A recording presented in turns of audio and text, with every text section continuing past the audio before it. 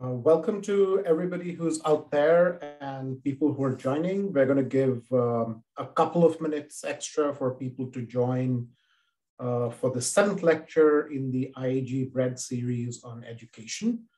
So at 10:02, we will start the lecture officially. But a big welcome to all of you who are out there and wherever you are. Hope you're safe and well, and we're looking forward to this lecture.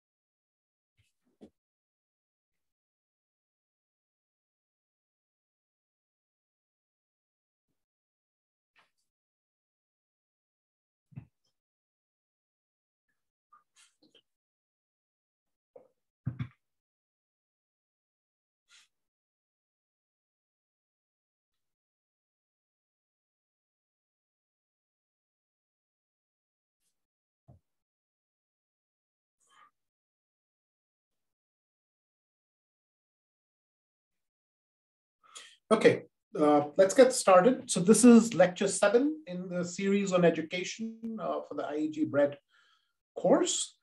And this is part 1 of 2 lectures on education markets. My name is Jishnu Das. I'm a professor at Georgetown University and NBR and the Center for Policy Research in New Delhi. And this lecture, which is part 1 of a 2-part series on education market, is joined with Asim Khwaja, who is on the call, but you won't see him. It is based on joint work with Tahir Andrabi at Pomona College, Natalie Bao at UCLA, Asim Khwaja at Harvard, and Noreen Karachiwala, who is at IFPRI. Just a few preliminaries before we start. The slides accompany lecture 7 of the education module, and they're best viewed together with the lecture.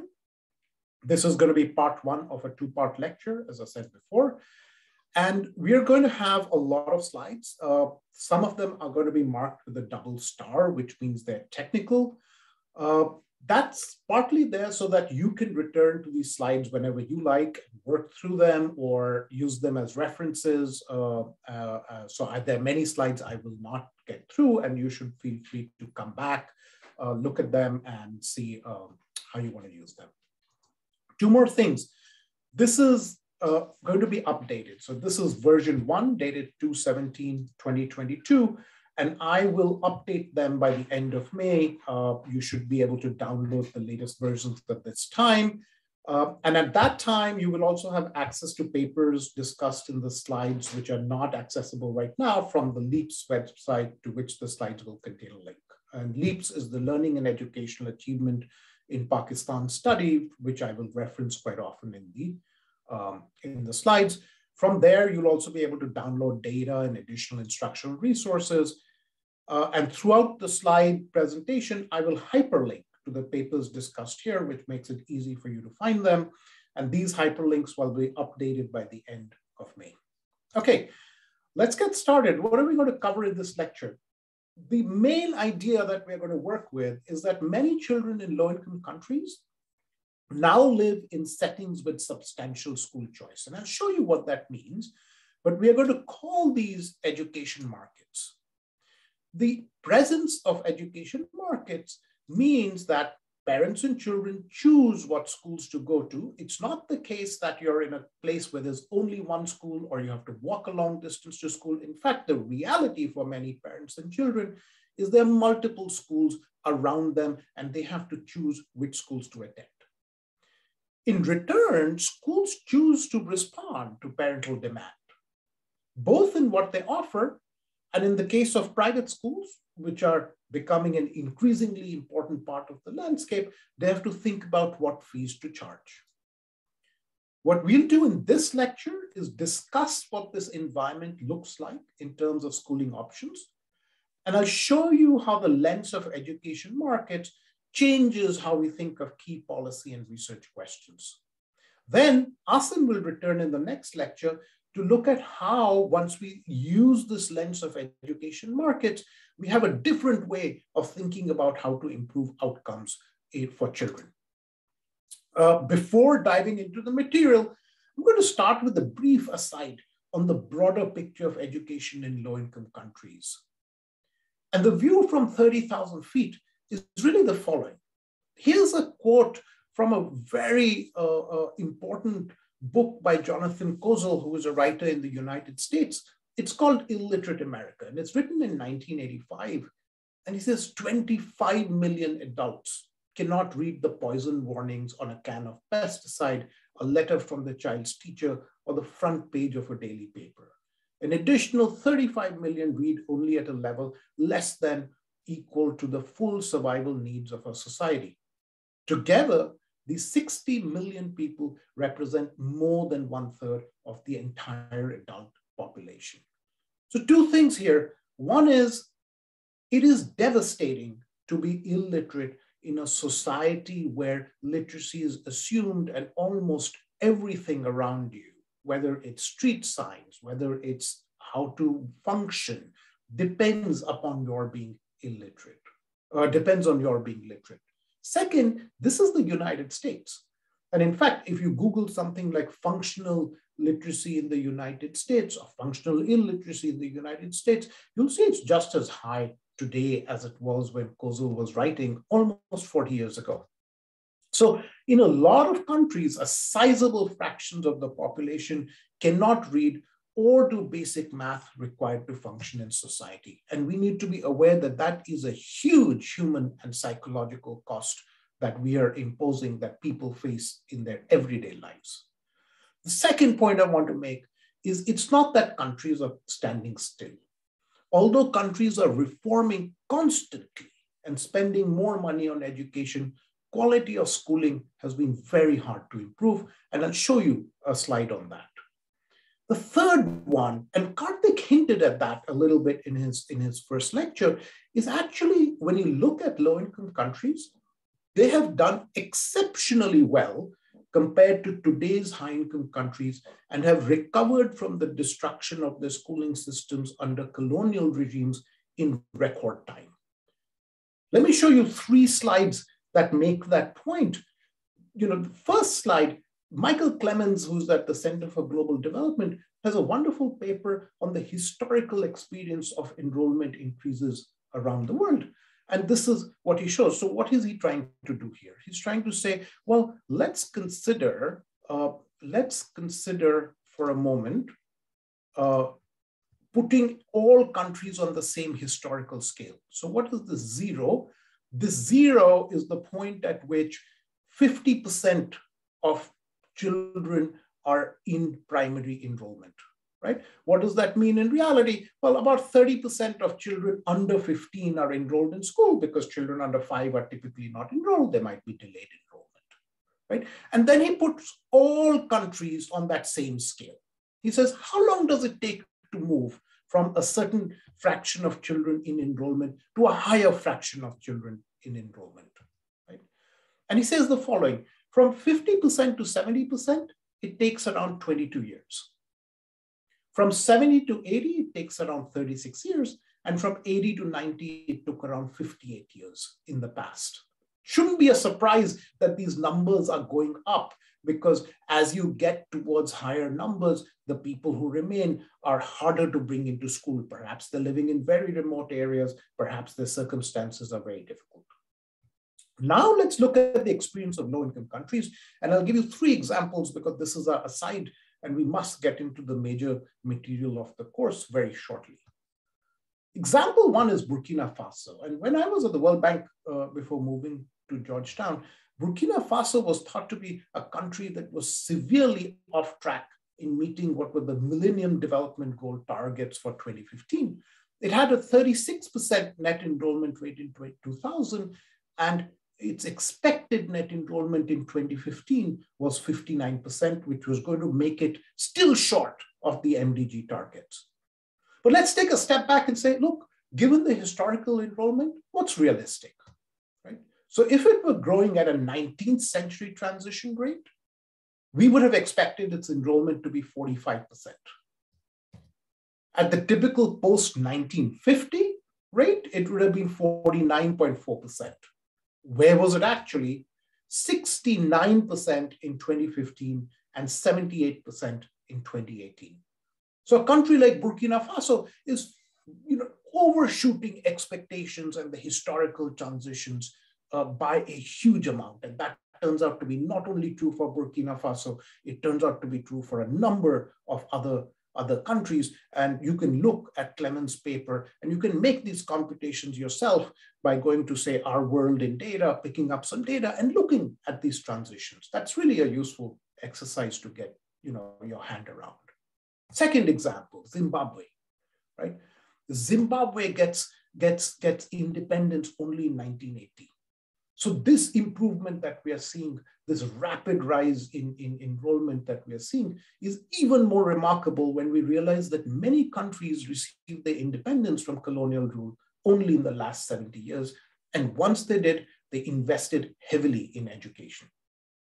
So Prashant Bharadwaj at UCSD and Karen Grepin at NYU have looked at the experience of Zimbabwe. And again, whenever you see this blues thing and there's a line, it's hyperlinked. So go to the slides and you can just click on the hyperlink and it'll take you to the paper. And here's what they show, right? So they're interested in what's the link between schooling and health. But the numbers themselves are so fascinating that it's worth a look. Here's where the age of children in their survey, the demographic and health survey, is in 1980. Right? And the point is, so they're excluding children who are 14 to 15. And the point they're trying to make is if you were too old to go to secondary school, only 20% of kids went to secondary school if they were too old by the time independence rolled around. But if you were not too old, if you were still eligible, you could have gone in, you were younger, well, the fraction going to secondary school went up to 50%. Right? So huge increase in years of schooling just with independence in Zimbabwe. And when you think about this for a country like India, where historians have tried to assemble data for, say, the Madras presidency, their best estimates suggest that the presidency was more illiterate in 1930, 100 years later, than it used to be in 1820. And in fact, in 1825, the state of education in Madras was significantly better than England in 1800. You'll find it fascinating, and this is a book you can actually just download on the internet by the historian Dharampal, who says the major issue that they face as historians is trying to understand why the British came in and destroyed an education system. And he says the main reason for this lay in the fact that the British society of this period had few interests in education. They were introverted by nature. And then he reassures the reader, it's not that Britain had no tradition of education at all, at least compared to a country like India, but it's just that their learning and scholarship was limited to a very select elite. Right? So you have to switch your mind and say, well, look, a country like India was colonized by a group of people who were, potentially less literate than the population that they colonized. Right? So India had this huge task after independence to remake an education system that had been significantly undermined in the previous 150 years. And that's the view I wanted to keep in mind. And where we want to think now is to say, where are we now, right? And the story you've heard in the last, in a bunch of lectures and that you should be fairly familiar with, is that enrollments have increased, but learning is lagging behind. And what I want to focus in this lecture is the fact that average learning is lagging behind doesn't mean that every child is doing poorly.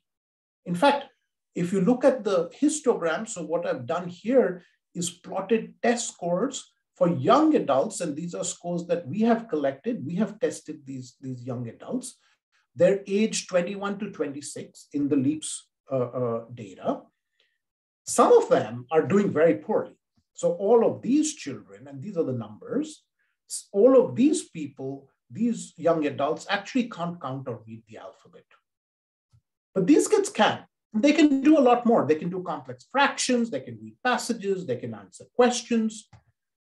And we find exactly the same patterns for functional skills like buying vegetables, paying electric bills, or reading text messages.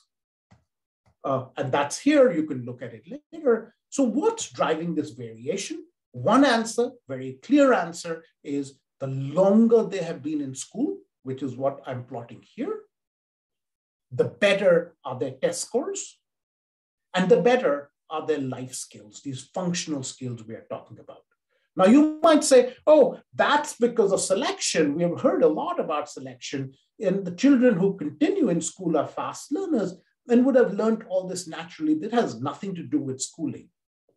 Right? We have looked at this in this paper with Natalie Bao and Andre C. Chang, and we show that, look, in the LEAPS data, it is a lot of children drop out, but it turns out that their test score trajectories, which is what's the change from here to here, and then what's the change from here to here, is the same whether you dropped out or didn't drop out. But then the year they drop out, their learning flatlines while those who remain in school go on, right? This is, it's not the final evidence, and there'll be more work on this, but it's very likely that a lot of these learning differences we are seeing comes from differences in schooling years. And in fact, with COVID, this whole concern about what's going to happen, right? What should happen with school closures is suggesting that children are getting something substantial in our schools. So what are the next steps? So we have to now start asking, can we create the institutions and ecosystems that spur innovation in order to speed up learning and improve productivity? And I want to tell you one thing, which is that this is not an easy task. It's high stakes for the following reason. We have to remind ourselves that there are no obvious lessons to be drawn from high-income countries. What do I mean by that? Well, here, I've drawn test scores in the United States from 1971 to now. And it turns out that for people who are age 17, it's been pretty much flat. There's been no increase at all. Now, there are complicated reasons, and people have dived into it. I mean, there are issues about composition, there are issues about different groups, but the overall story is one of lack of improvement. And Caroline Hawksby has this wonderful paper where she shows that, in fact, over the same time, the cost of schooling has gone up. So if you think of productivity and you say, how much is it costing us in the US to get a certain amount of test scores, that productivity has plummeted over this time. So we have a huge challenge in front of us.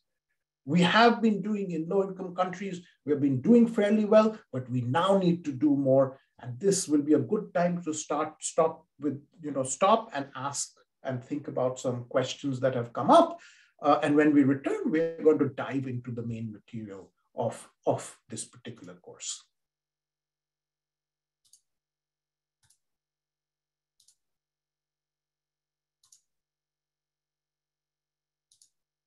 Okay, so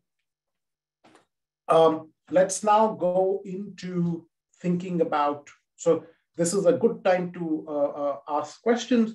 And Padmaja asks about the LEAP setting. I am going to go into that right away in this next phase. Okay, so what is it that we're going to talk about? Wait, give me a second to take a sip of tea before my voice dries up. What is the context that we are going to talk about, right? It's going to be Pakistan. And within Pakistan, we're going to focus on the province of Punjab. It's the largest province in Pakistan with a population of about 100 million. And by some measures, its schooling system is the 12th largest in the world. So we're not talking about, a small schooling system. We're talking about a huge schooling system, 14 million children enrolled just in public schools. Punjab has also been a hub of school reform. There's a very nice article in The Economist that summarizes these kind of reforms. And the LEAPS data is the largest panel data on learning and schools in a low-income country. It was collected by myself, Asim Khwaja, who's on this course, and Tahir Andrabi, and it runs from 2003 to 2018. There is a provisional website, and we're building a new one where the data will be available from at least very shortly from 2003 to 2011. And there's a large volume of research, partly coming from our involvement and partly from other people who have been working in this space. So here are 3-4 things you should know about this landscape, which for people who are coming from India, this will be very, very familiar. Okay. It'll be a very, very familiar environment. There are many different types of institutions, right? So there are roughly 191,000 public institutions, right? But there are also 112,000 private institutions, and roughly equivalent, a 60-40 ratio in the enrollment breakdowns. What are these private institutions? Well, if you look at these private schools, they have really shot up. There's a really nice paper, written in 1980 on private schools in Pakistan, where they counted something like 3,000 and expected it to rise to something like 10,000 as a maximum. What actually happened? There were 32,000 in 1990, 47,000 in 2005, 66,000 in 2016. And for those who think this is only an urban phenomenon, it's actually exactly the opposite. If you look at how they have set up, the blue here is rural schools. Rural schools are the majority of the new schools that are coming up in this setting. What are these private schools? Well, they're not elite either. So the way to think about this environment is they're public schools who are all free, right? They charge a small admission fee. And there are these private schools that charge prices that they determine, right? Except for, really at the top echelon where there's been worry about fee gouging and the courts have come in, there's little to no regulation or subsidy during the time of the LEAP study. What does that mean? That means about 40% of all enrollment is in private schools whose fees are less than rupees 400 per month. 400 per year, right? That's about $4. Okay. Then there are some, about a third of children are in this bracket, with schools with fees between 400 and 600. And very few, only about 10% are in this top bracket of fees greater than 800. Right? We have a paper called A Dime a Day, where we say, look, these schools are really, really cheap on average. And what does this mean? So, when people think about the LEAP, so they think about these private schools, they start thinking, oh, this is about private schools. It's not. The key issue that I want to show you is that this is not about private schools. It is about choice. So this is a village in the district of Faisalabad, which is in central Punjab. And it's a village that I've actually been to several times. And I've visited a lot of the villages. And it's a village where if I walk from this corner to that corner, it takes me about 10 minutes, walking with children. Right? So it's not a huge village. But now just think about how many schools there are in this village. There are 5 public schools, 5 private schools, right? And then there are 2 public schools. So when you think about, say, this household here, they're thinking, where should I send my child? Should I send my child here, here, here, maybe here? Or should I send my child to the public school or here? Should I send them to the public school here? And maybe the schools are thinking, oh, these parents have so much choice. How do I make my school stand out? Right? So the rise of private schools combined with the focus on equity that led to substantial investments in public school construction has fundamentally changed the schooling environment. More than 70% of the children in rural Punjab now live in areas where they can access multiple schools within a walking distance. This is also true for other countries in South Asia and urban Africa, but not necessarily rural parts of other countries. And one thing to think about as you're embarking on your research careers is we need a lot of information from other countries, other contexts, especially in this post-COVID environment, on what these choice environments look like. And that's something, definitely to think about contributing to. It's possible that this trend will spread to other countries. We are seeing remarkably rapid growth over this time. It's kind of harder to tell post-COVID. So we don't have a lot of post-COVID information. And if you want, you can read more about the context and various papers describing this education system in these hyperlinks. So I've given you 3 hyperlinks. Feel free to look through them, read them. These are, descriptive papers about the context. Okay. So what are education markets? Education markets are characterized by multiple schools within the same geographical area who differ in their characteristics. Consumers choose based on these characteristics, leading to an allocation of market share among schools. And then one set of big questions we're interested in is the following, which is, do these schools differ? We're interested in test scores. We want to know how much children learn. We want to know within these geographical areas, are these schools different? More specifically, do these schools differ in test score-based quality? And if so, how significant are these differences? And do parents react to these differences? Okay, that's what I'm going to do for the next 20 minutes, because if the answer to each of these questions is yes, then it is likely that schools' investments in quality reflect their strategic positioning in the market. We will be able to say, well, parents really care about this test scores. They care about what the schools are offering. Therefore, schools likely have to choose what they're doing. And that gives us an inroad into thinking about how to link economic models in the field of industrial organization to education.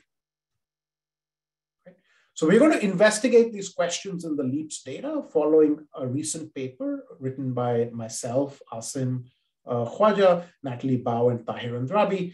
There's a reason this doesn't have a hyperlink. It's because we are finalizing some final parts.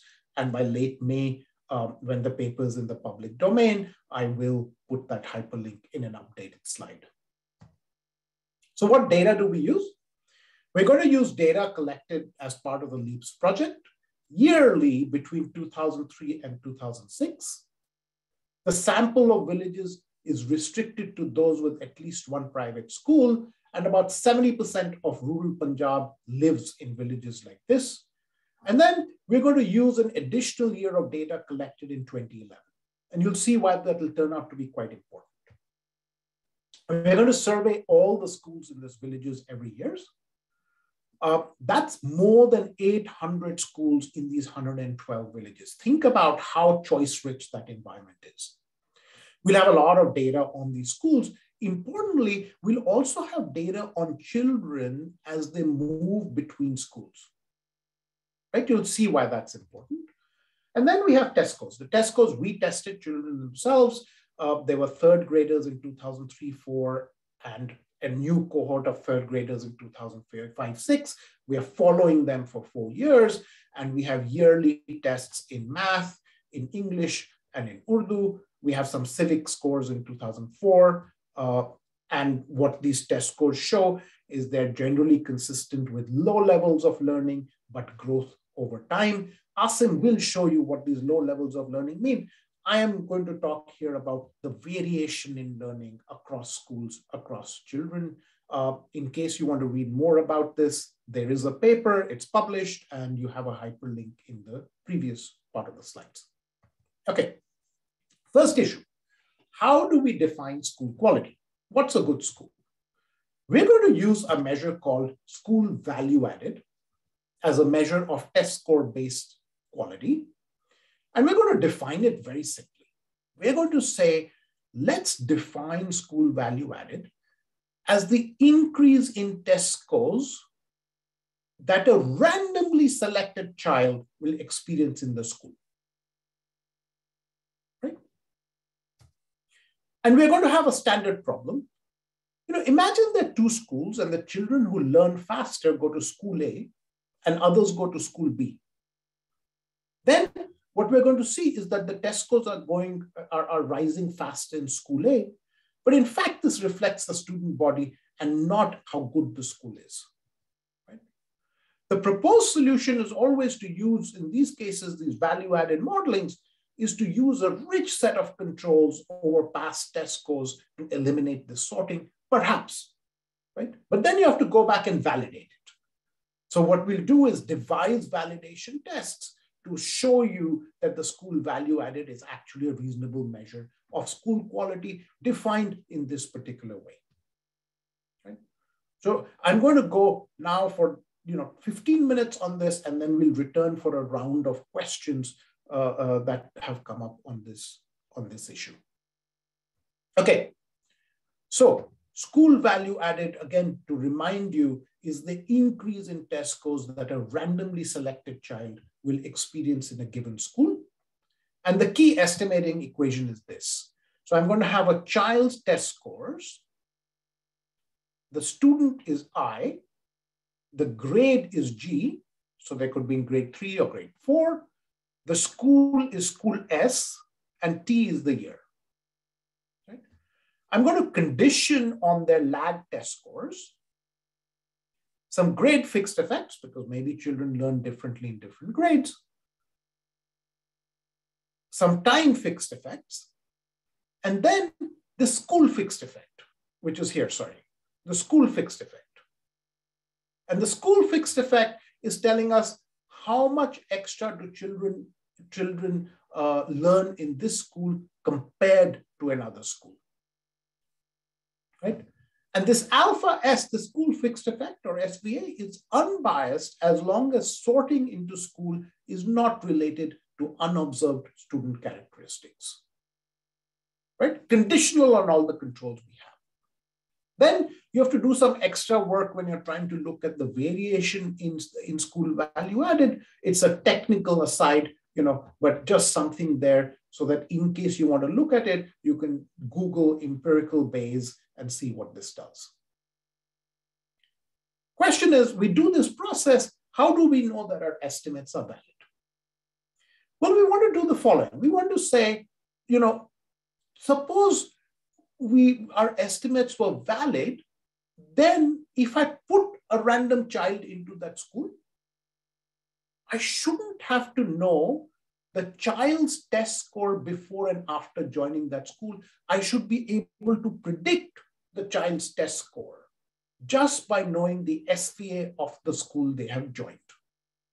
So if the SVA of the school they have joined is +1, I should see an increase in the child's test score of +1.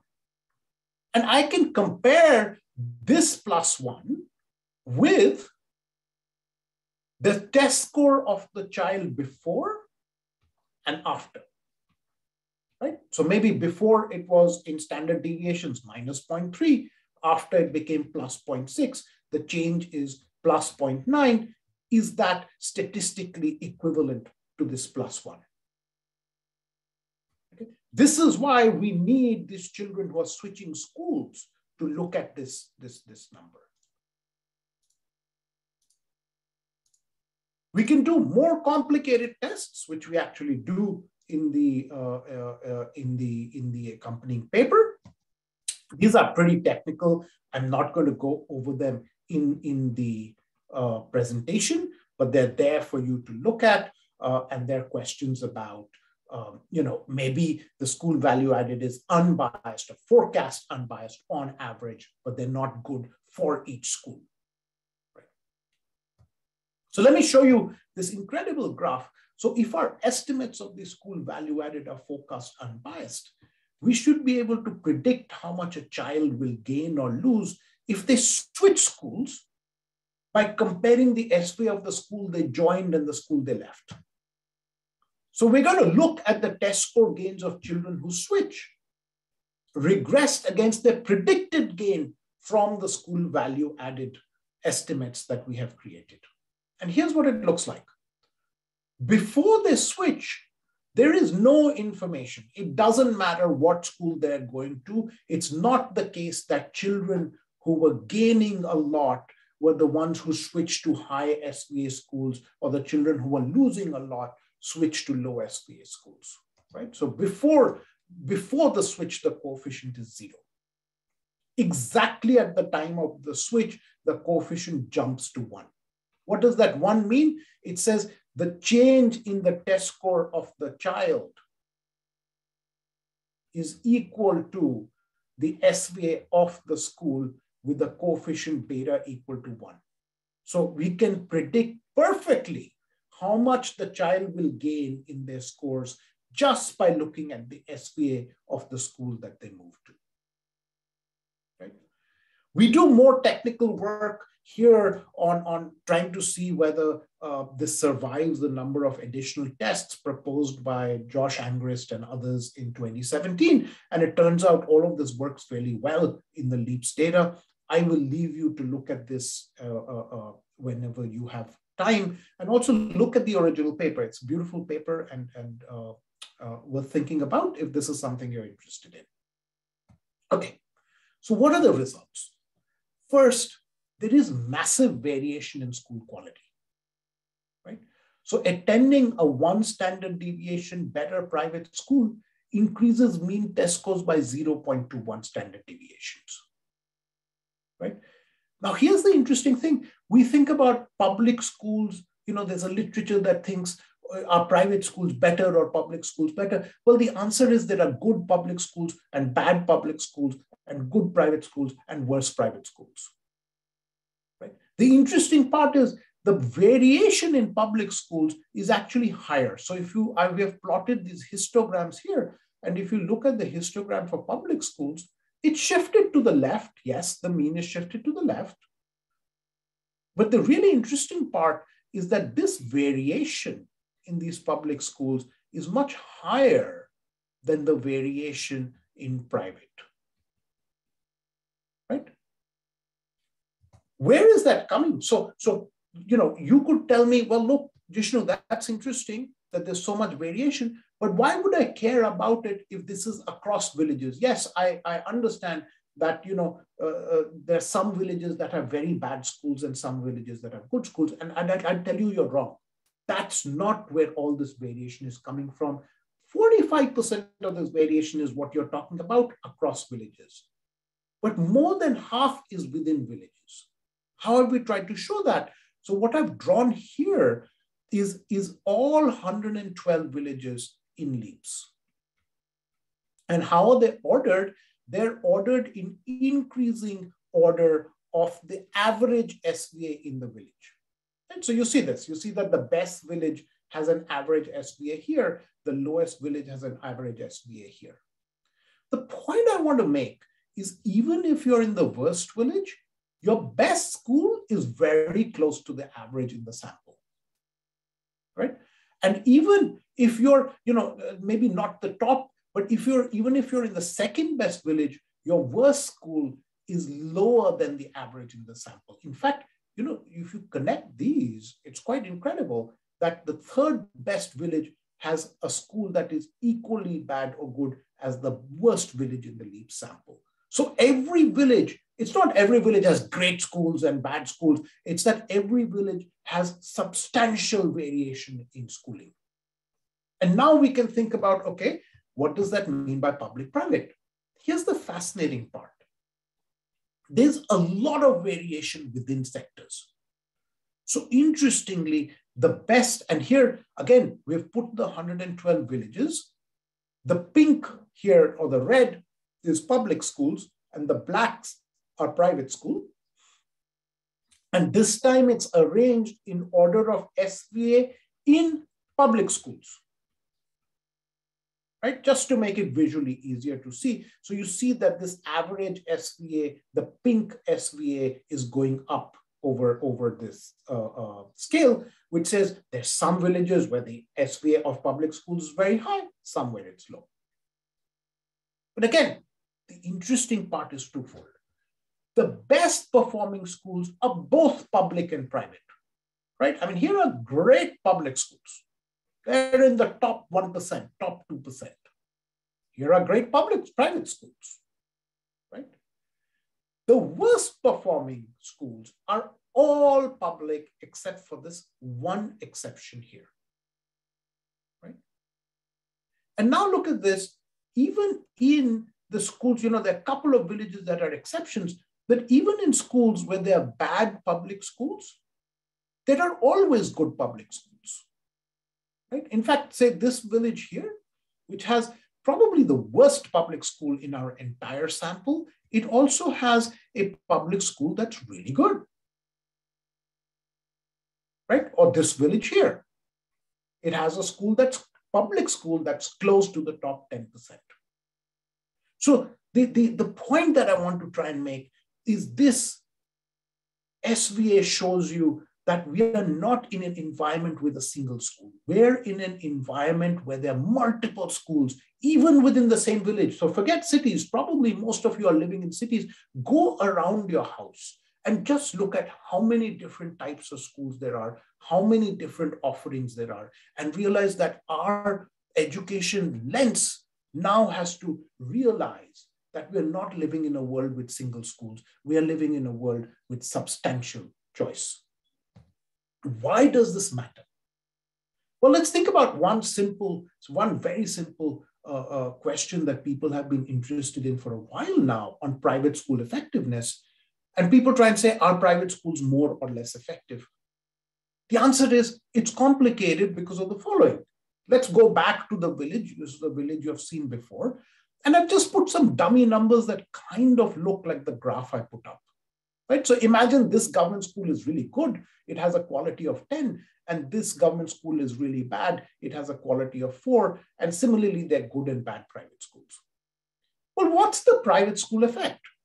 It depends. If I compare this private school with this government school, the private school effect is 0. But if I compare this private school to this government school, the private school effect is +6. If I compare this private school with this private school, the private school effect is +8. So there's never going to be a single private school effect. There are going to be distributions of private school effect that reflect the difference, the distribution of school value added, and the specific reallocation I'm thinking about. What do I mean by that? Well, let's consider policies that reallocate children from public to private schools within the same village, right? Depending on how the policy reallocates children, we can get very different causal treatment effects of private school effectiveness due to treatment heterogeneity. And I've drawn these. So I've said, look, let's consider moving children from all the public schools to the best private schools. Right? What happens? Well, some of these children will come from really good public schools, right? And in fact, at the 10th percentile, our effects are negative, right? The mean is positive and about 0.25 standard deviations, but some children will suffer even with this policy. And some children will see great gains because they're moving from terrible public to the best private school.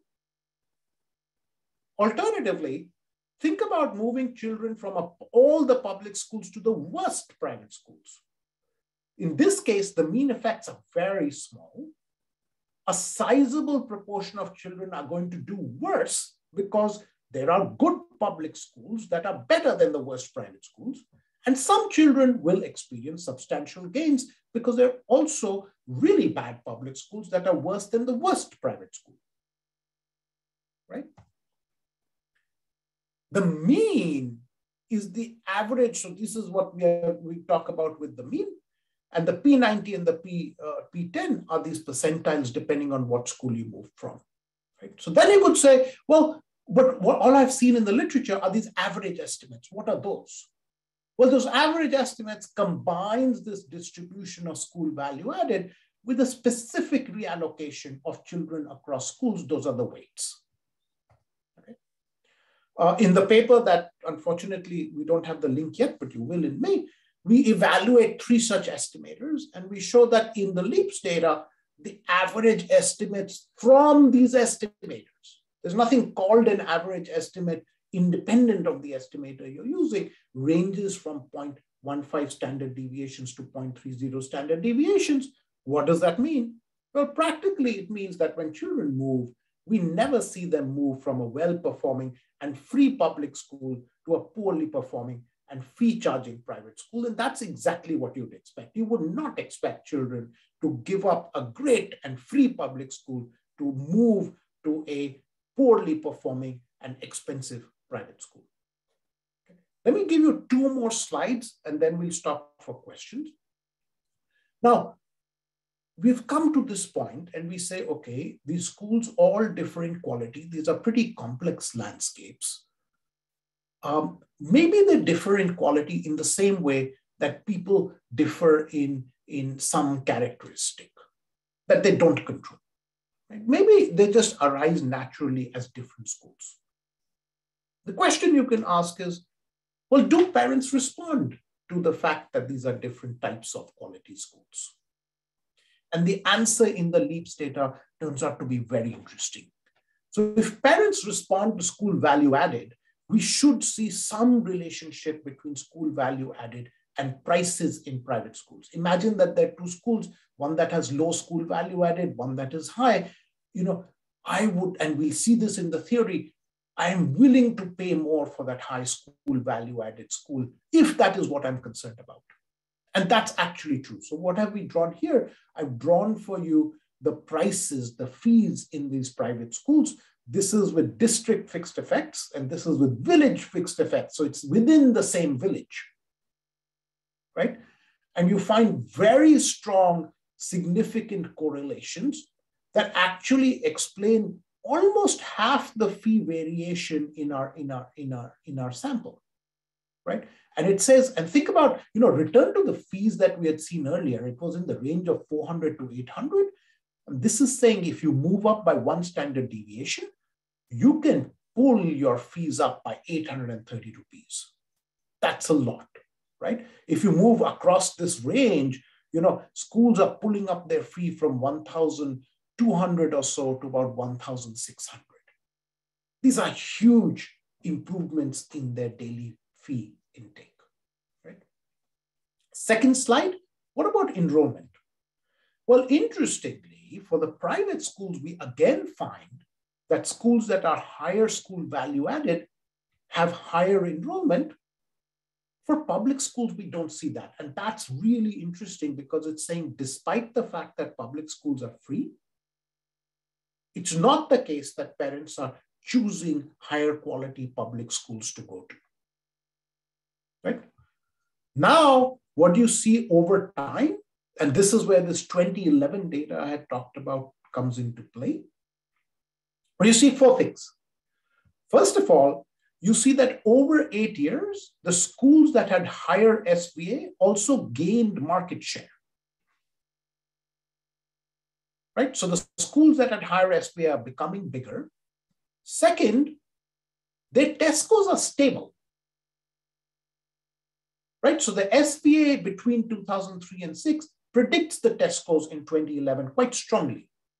And that's fascinating because almost 80%, well, actually 95% of teachers in the private schools have turned over.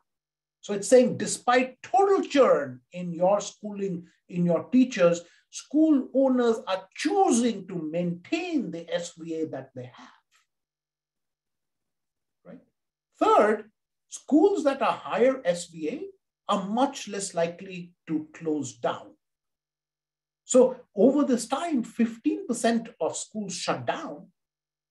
But if you were better, if you were 1 standard deviation better, your likelihood of shutting down became 0, right? Very interestingly, this is different across private and public schools. So in private schools, the market share argument is stronger.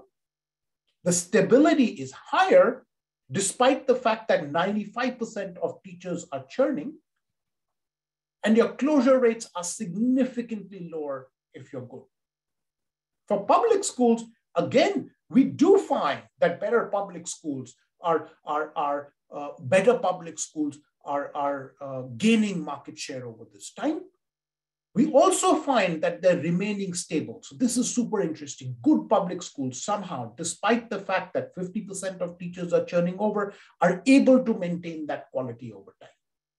Interestingly, during this time, there's a school consolidation program that shuts down public schools. And what do we find? Well, they don't shut down the high quality public schools because they actually don't know which ones are high quality. They decided to shut them down based on enrollment. And one of the really surprising things we found was that enrollment is not correlated with SVA in the public schools. So let me summarize here and take some questions. So SVA can be feasibly computed in our context. Second big thing I want you to take away is there are large variations across schools in SVA. And half this variation is within village and market, and within sector. There are good and bad public and private schools in every village. This implies feasible choice. Parents now have to make active decisions of where to enroll their children, how far to send them, how much to pay. And in making these choices, parents seem to care enormously about school value added in the private sector. Curiously, the evidence that they factor school value added in the public sector into their decisions is weak in these data. Now you might say, oh, that's really weird. You know, the interesting part of this is this, which is this is the first evidence we have on parents caring about SVA. In the United States, there's wonderful work by Parag Pathak, Josh Angrist, and others. And in Romania, there's wonderful work by Miguel Urquiola, Christian Pop, Elishis at Columbia, showing that parents care about selectivity of the school, but not necessarily the SVA, right? So at the minimum, what this implies is that we can think of private schools as making strategic quality choices to position themselves in the market. So let me stop there, and see what kind of questions we have, and what we can what we think about that, right? So let me talk about three big issues that have arisen in this chat, and we'll think through them. One is, Rashmi asks this question of have schooling markets thrived or declined during the last 2 years? Rashmi, that's a fascinating question, and I hope that it's something we can get into in future research, but that's something you have to think about. All of us who are working on education are going to be affected by COVID. The short answer is, I don't know, right? The reports we are receiving from the field is that the private schools have really taken a hit, and they're going to be, given the enrollment of 30%, they're going to be a huge part of the recovery from COVID, but we don't know what's happened to them. So, take it on yourself to say, create a website, crowdsource the information. We need that information now because these children have really suffered during COVID. Okay. There's a question here on does the unbiasedness of SPA mean there's no selection of fast learning into better schools?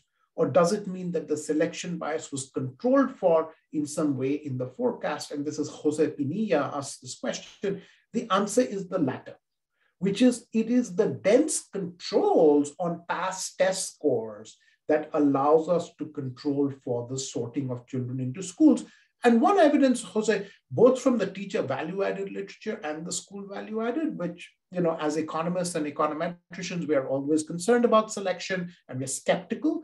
It actually turns out that now for both teacher value-added and school value-added, these past test score controls are doing a very good job of controlling for selection.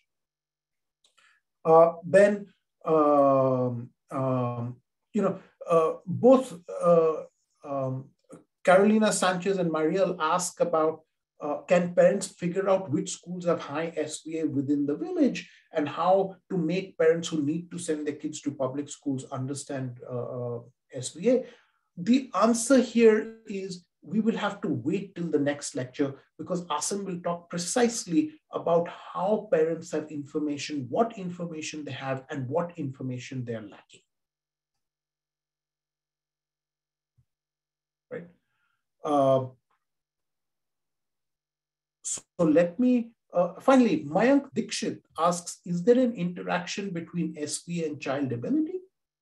That is, better child in better school gives better results combined than individually. Mayank, the answer here is so far the heterogeneity in SVA. So you're asking, can that SVA differ by child characteristics? And that's a completely legitimate question. And I think that's going to be the second stage of this research. So definitely a big area to push for this research is, do different schools gain differently?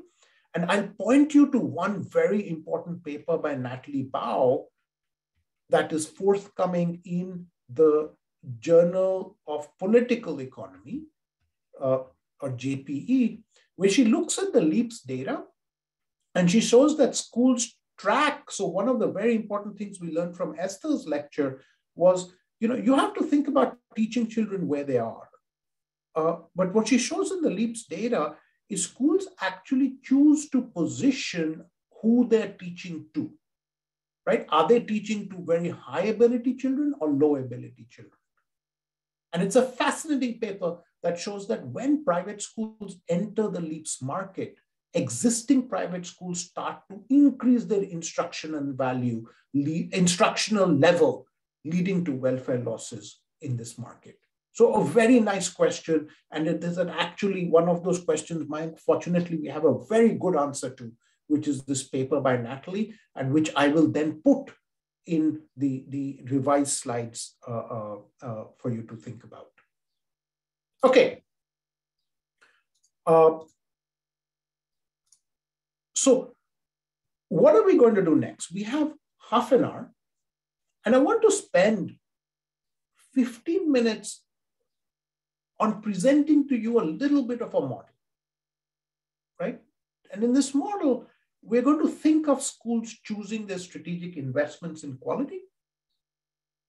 And then we're going to end with thinking about, well, if schools are choosing their quality strategically, what are the implications of this way of thinking for how government should invest in public schools? Okay. So why are we doing theory? Why are we doing theory? The theory, it turns out, is going to provide us a structured way to think of this education market and educational decisions among parents and schools, right? And I want to be careful. Look, models can provide a key intuition to take to the data or illustrate processes and channels that we need to pay attention to in understanding data and policy, even if we are not testing the model per se. And that's the flavor I want to give you here. So I'm going to sketch models of how schools might make decisions. And in these models, parents are going to choose among schools with different characteristics, and schools have to choose how to respond to those demands. Here's the central intuition. The central intuition is, imagine two schools that are offering exactly the same thing. Exactly the same thing. They're located right on top of each other, and they're offering exactly the same thing. Well, can they charge different prices? No, they can't. Because if they charge different prices, then because they're exactly the same, it's a red apple and a red apple, everybody will choose the less expensive red apple. And the more expensive red apple won't have any consumers, right? In fact, that's what's called in game theory, that is what's called a Bertrand equilibrium. And the central result is every school is going to make zero profits. But now think about this. If they can differentiate themselves from each other, if one can say, hey, I'm high quality, the other says, hey, I'm low quality, right? Then they can charge different prices and still have positive demand. So the reason why you're going to see differentials in quality, differentials in how schools offer products is because it gives them what we call market power, and that allows them to avoid the Bertrand equilibrium where profits are zero. Okay. Generally, in the way these models are constructed, we think of two types of differentiation, horizontal or vertical. So let me just give you some basic idea what the key point is. And then we're actually going to solve a little bit of a model so that you can see how that's done, and then we'll finish up. So in the classic hoteling model of ice cream sellers, you might have heard about this, right? I mean, so in the model of ice cream sellers, there's a big street. There are two ice cream sellers. My grandfather on my mother's side was actually an ice cream seller. So I actually know this market a little bit. And their prices are fixed. So this guy charges $1, this guy charges $1, and they have to choose where to locate. The basic result is they're going to locate exactly in the center. Why are they going to locate exactly in the center? Well, if this person moves here while the other person's in the center, they just lose customers because all these guys are going to go to this person. This person's going to get fewer customers. He's going to get these many. So they both locate in the center. The reason this is so is because I fixed the price. Right? Allowing them to set a price sets off a trade-off. What's that trade-off? Well, the trade-off is that if I locate closer to my competitor, I'll get more consumers. But the price competition is going to become severe. So I have to say, should I move further away from my competitors and soften the price competition, but potentially lose consumers? And we're going to think about differentiation in two different ways. We're going to think about horizontal differentiation, which is even if the two schools have the same price, they're different in a way that different consumers will choose different schools. For instance, maybe one school is in our country's English medium and another is Urdu medium. Maybe one offers arts and another offers computers, right? Then the people who like Urdu medium schools will go to Urdu medium. The people who like computers will go to computers. Others may go somewhere else, right? So even if the two schools have charged the same price, they still have positive demand. With vertical, think about it as quality, right? If they charge the same price, then everyone strictly prefers one school to the other. So one school is just better than the other. So think about it as a Mercedes and a lower quality car, right? If the price is the same, everybody is going to buy the Mercedes. Okay. Let me show you a basic, this is a technical slide, but I think it's useful to know how to solve, the basic intuition between solving these models and the technique, which is always the same. So let's think about two firms producing quality A1 and A2, and A2 is bigger than A1, and it costs them C to produce each unit of quality. So this is each unit of the good. That's the marginal cost. And they're buyers. Buyers have a willingness to pay theta I, right? Theta I is distributed uniformly on 0, 1, which means there are some consumers sitting at 0, there's some consumers sitting at 1, and the distribution is uniform. There are exactly as many customers at every point on this distribution. And then I'm going to have a utility function for these guys, which is very simple, which says, it's your valuation of the quality of the school, so that's A theta I, minus the cost of the school. So if you're a high theta I, so imagine your theta I was 1, Well, you're going to buy all the way to the point that A is greater than P. You're going to get positive VI. But imagine your theta is 0, then the only reason you'll buy is if P is 0, right? So high theta I are people who really like quality, who value quality. Low theta I are people who don't. That's your first kind of setup in these models, right? Second part of the setup. So how do you solve these models? Well, you first ask, given A1 and A2, how are these firms going to price, right?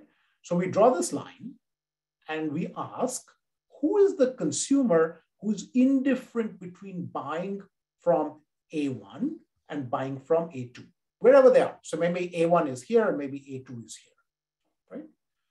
Well, it's somebody whose utility must be the same whether they buy from A1 or they buy from A2.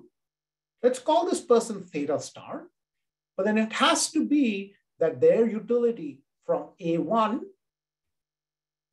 right? So theta star, which is equal to A1 theta star minus P1, is going to be equal to their utility from buying from theta from A2, which is equal to A2 theta star minus P. Well, you can solve that and you'll get the indifferent consumer is going to be located at P2 minus P1 over A2 minus A1. Why does this matter? And surprisingly, we're almost done. This matters because we now know that anybody who's on the left of this number is going to buy from A1, and anybody who's on the right of this number is going to buy from A2. So we now have the demands for these guys. What are the demands? Well, given that this is uniform, the demand for A1 is just P2 minus P1 divided by A2 minus A1. The demand for 2 is just 1 minus that, right? You can then maximize profits. So what are profits? Well, for each person I sell to, I'm going to get PI. So for person 1, P1 minus C. That's my price. That's my marginal cost multiplied by my demand. Right? That's my profits. I can maximize that with respect to P1 and set it equal to 0. And I'm going to get this function for what my P1 is, this function for what P2 is. Last step, and then we are done, I promise.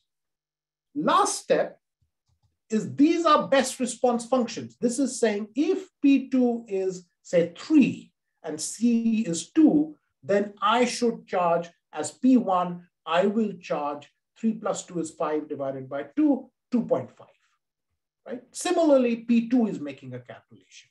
Well, what's the equilibrium, right? This is game theory. The equilibrium is a point where whatever P2 star is chosen gives me a P1 star. And at that P1 star, the optimal response of 2 is actually P2 star. How do we solve that? We're very simple. We just have 2 equations, 2 unknowns. We are just going to replace the P2 here with the equation of P2 from the other maximization. If we do this, we are going to get exact solutions in this case, which gives me a P2 and a P1, right? And these make sense. I mean, if you stare at it, it'll make sense, right? It's just saying, you know, P2, this is my marginal cost, and this is my profit. This is my markup, sorry, right? So in fact, unlike the Bertrand, I am earning a positive profit because I have differentiated myself from the other person. How much am I earning? Well, here's the interesting thing. The more I differentiate myself, the more profit I'm going to earn.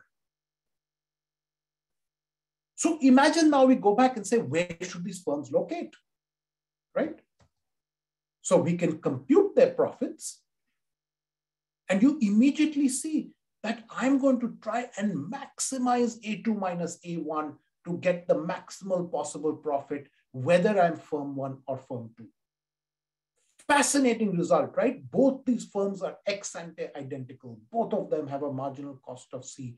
They are going to now locate to maximize their profits. They are going to locate at entirely different points at the ends of the distributions. It's an asymmetric Nash where one person is going to get less profit than the other, but both are going to get positive profits. How fascinating is that? We took the hoteling model where the profits are zero and everybody is located in the center. And we said, let firms charge their own prices, let them choose their own quality. And immediately we have moved to a situation where both of them are going to earn positive profits. And now both of them are located at the ends of the distribution, right? So high quality firm charges higher prices, earns greater profits, which is increasing in product differentiation. I had put a blank slide for the math, but that's something you should use. So we did this. Now, this is an incredible result as both firms have the same marginal cost. So as long as the products are highly differentiated in quality, firms can charge prices above markup. If their quality levels come too close, then price competition increases, decreasing the profits. Now, these models are sensitive, right? They're sensitive to assumptions regarding entry. They're sensitive to assumptions of the distribution of willingness to pay, the exact cost structure, but the basic intuition that firms differentiate themselves in order to gain market power remains the driving force behind each of these models. Right?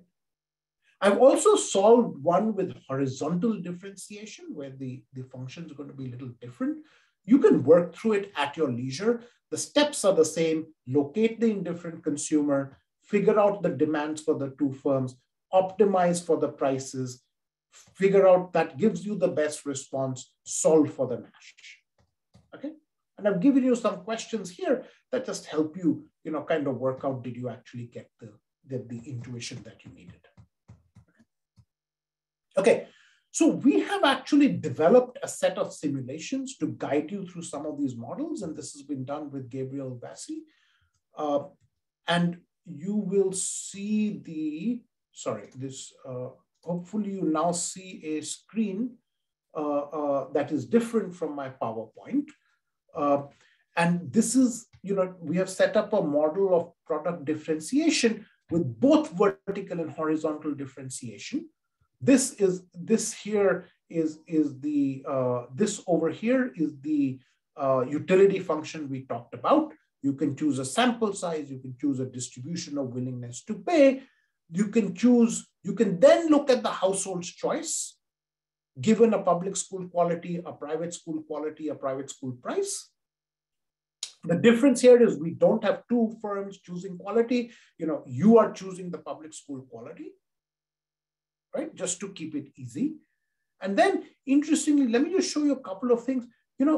Think about these different graphs. So the one on the left here is how many people are attending private school as their quality goes up.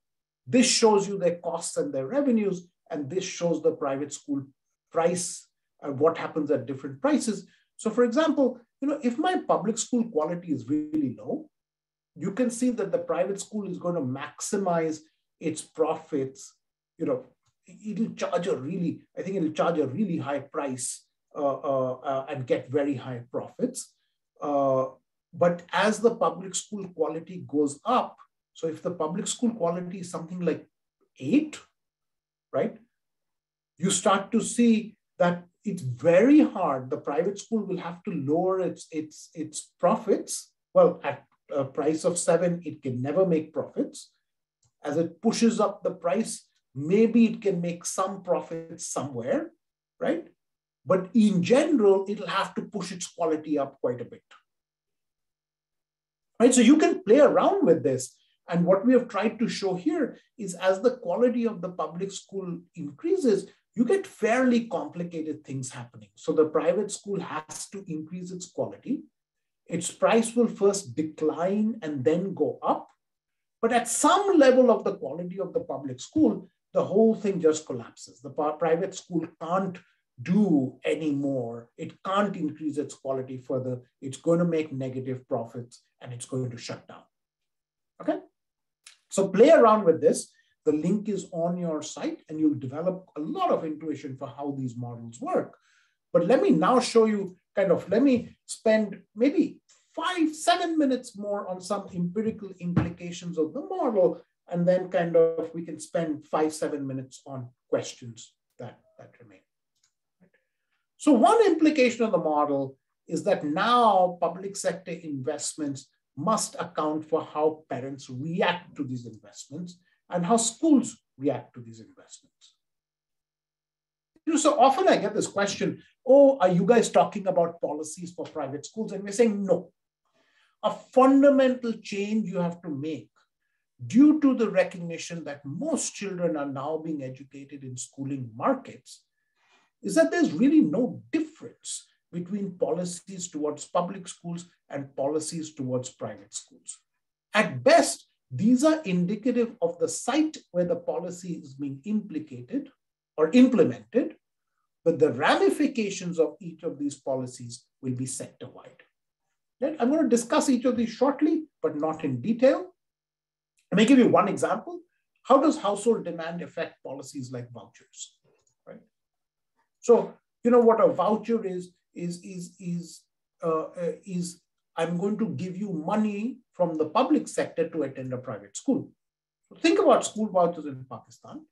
The premise was that private schools are better, but many parents cannot afford them. Therefore, giving them subsidies to attend private schools through vouchers will improve test scores. What's the assumption? Private schools are better. We saw that's not necessarily true. There's a whole number of private schools and public schools. Parents cannot afford them. There was no evidence at the time of the policy. And private schools will continue to be better once subsidies come in. We don't know. Right? But let me focus on one key issue of whether parents can afford private schools. And I'll tell you why this is important. Imagine the current situation is that there are 100 children in private schools. Right? And we say, if we give vouchers of $10, 200 will come in. You can make the following calculation. You can say, look, the total spend is $3,000, not 300, right? And the increase in enrollment is 200. So the cost is $15 per additional child enrolled. And we say of this amount, $1,000 or 33% is what we call inframarginal, which is these were children who were going to private schools in any way, but now you've made it free for them with $10. It's not a bad thing, right? I mean, the welfare effects are totally different because at some level, if there's no market failure, cash is the best thing to do. But an alternate scenario might be we have 100 children in private schools and only 10 come in with the voucher. Well, then your inframarginal subsidy is 90%.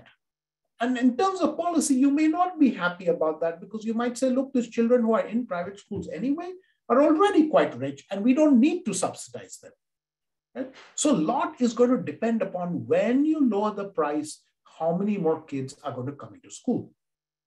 And so the paper that does this, and it's linked, is my paper with Pedro Carneiro and Hugo Rees in the LEAPS data, where we estimate the demand elasticity for private schooling. And we show that the own price elasticities are minus 1.12 for girls, minus 0.37 for boys, which are pretty low. And these reflect the change in demand when a single school increases its price.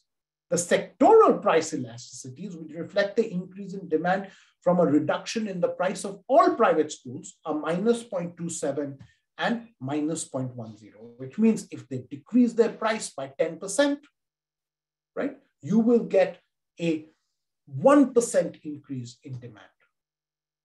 Okay.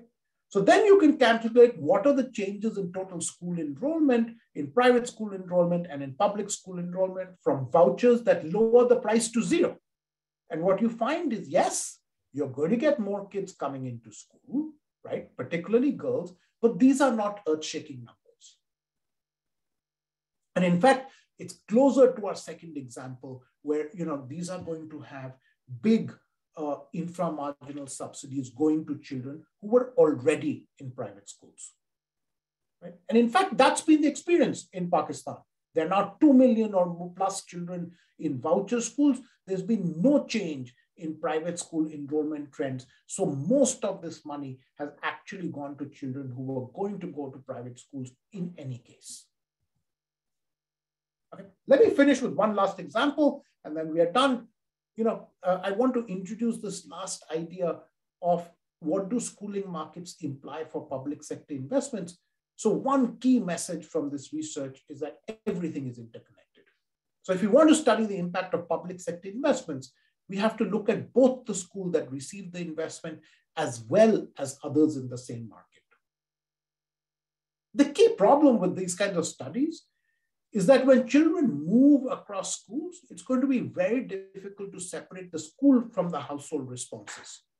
Are we seeing higher test scores with public investments in school A because of the investments or because the composition of children changed? The LEAP setting allows us to use a unique strategy of what we call market level randomizations. And Asim will discuss this tomorrow in some detail, that allows us to answer these questions in an empirically rigorous manner. So I'll discuss briefly this paper and then we'll call it a day.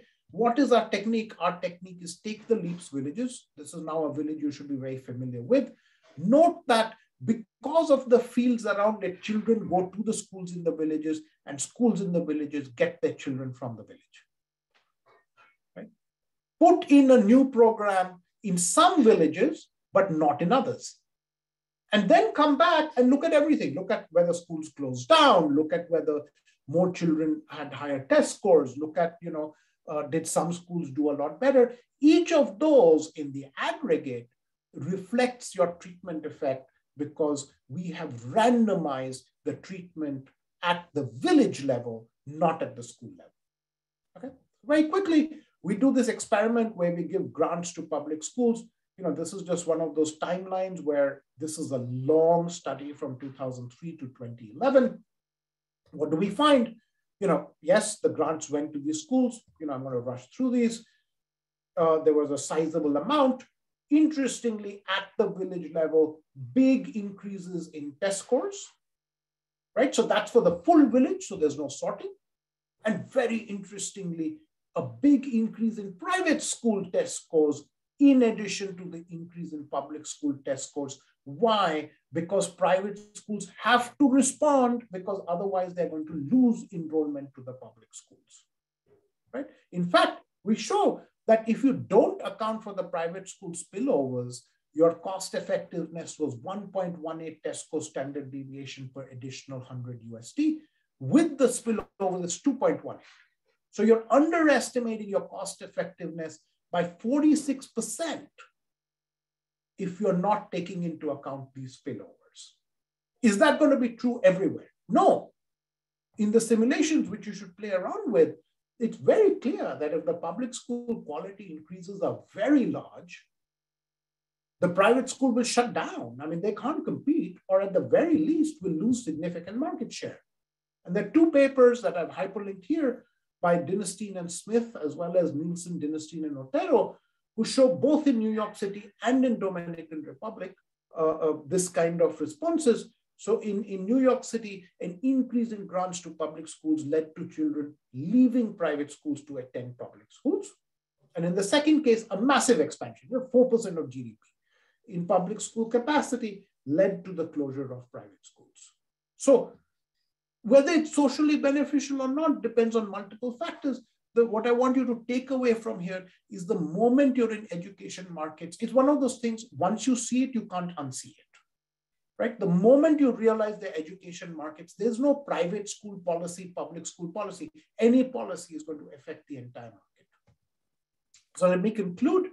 The world of schools is going to look very different pre-COVID from a version where there's one school and it'll look very different, at least in pre-COVID times, from a version where there's one school and the only choice that children make is to attend or not attend. Now, many children live in areas with significant and real choice, and schools are reacting to what parents and children want. So this implies that we need to actually shift our thinking from focusing on individual schools to focusing on markets. What I've shown here is that a key measure of quality can be feasibly measured and is valid, And once you do these measurements, they reveal substantial variation within market and sector. And I've also shown that parents react to this variation. Because parents care about this, it's going to have implications for key policies like vouchers and public sector investments. And in the next lecture, Asim will take you through how we can improve market functioning and solve this productivity challenge that I posed right at the beginning. You've been a great, so officially that's the end of the lecture. Let me maybe spend some time on, what the questions have been, and then we can conclude the lecture. So let me take on some of the open questions. So Pradeep asks, there might be possibility of mutual collusion to maximize profit as we see in a typical duopoly market structure. Have you looked at it in the theory? Pradeep, part of it is we are very interested in, as you know, the moment you depart from perfect competition, there are any number of models you might be interested in. And I think the key question is, how is that going to link up with your empirical work? So I think it's very interesting to look at collusion. On the other hand, we have to think about, okay, you can always merge schools, right? So without an industry structure, where do we care about collusion and how is it going to be important is a fascinating question. And the short answer is we haven't looked at it and something you should think about. Great Tembo asks, how do you explain free education policy against quality provision for public schools? It again comes down to what are the price elasticities of schooling versus what is the number on quality. There's a very nice paper by Robert Garlake who looks at the free schooling policy in South Africa and what that did. And he has some very interesting observations on price elasticities that, Tembo, you might be interested in. And lastly, Bitch Tran asks, private schools are usually small, cost effectiveness and serve a certain purpose, at least in the case of the US. What is it for the case of Pakistan? I also wonder if increasing in enrollment changes would that change performance of private schools. Private schools are less efficient. Tran, I'm not sure that this is a universal answer to this is possible. Interestingly, this idea of school size is a fascinating one and very different in low-income countries from what we usually think. Geeta Kingdom has a really important paper that just looks at schools in India and their sizes, and she shows something incredible. She shows that almost a third of public schools are smaller than 30 or 40 students. So we have to, this idea of cost effectiveness and size, that's something we really need to think about. And thank you for bringing this up. Padmaja asked, did you collect any data on after-school tutoring? Yes, we did. We are working on that. Interestingly, in the early years of the LEAPS, there was almost no after-school tutoring, at least till grade 10. Now it's really picked up a lot, even pre-COVID. So, things are changing on the ground on a, yearly basis. And that's important. Interestingly, for this SVA calculations, it might be complicated if they're doing a lot of tutoring, but for the years 2003 to 6, they're not. And finally, will this pandemic alter the education markets, that is public-private schools permanently? Fascinating question, Mayank, and something that we have to think about and look about. It's something we are all really concerned about because a sizable fraction of children are getting educated in the schools. And I think this is one of the biggest research issues that we should be thinking about, that you should be thinking about in this current environment. So let me stop there. You have been a wonderful and patient audience, and I hope that this was a useful lecture. Do come back and tune back in tomorrow for Asim's lecture on how we can improve schooling through the lens of education markets. And you'll see that it's a completely different take on how we can empower people locally to do the best that they can. Have a wonderful day. Enjoy the rest of your morning, afternoon, evening, wherever you are.